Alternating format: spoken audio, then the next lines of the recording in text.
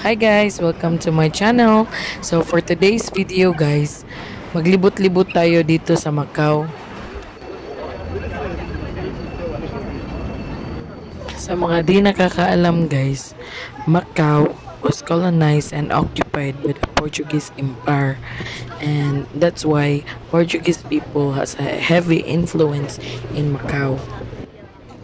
Ever since, Macau has two official language, and it is Chinese, especially Cantonese, and Portuguese. That is the two official language of Macau. As of now, some people of Macau use English language also. So ngayon guys, yung una naming pupuntahan ay itong Grand Lisboa. Grand Lisboa! Grabe, napakalakas ng hangin guys. Ito na pala yung itsura ng Grand Lisboa ng Macau guys.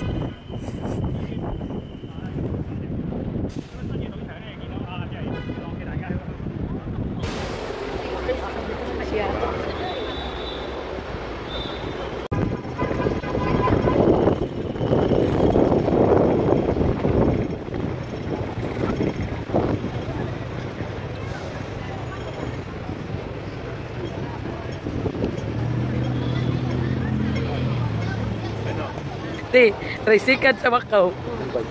E-bike sa Macau. Gani. Kabayo sa una ba? Wala mo ba to?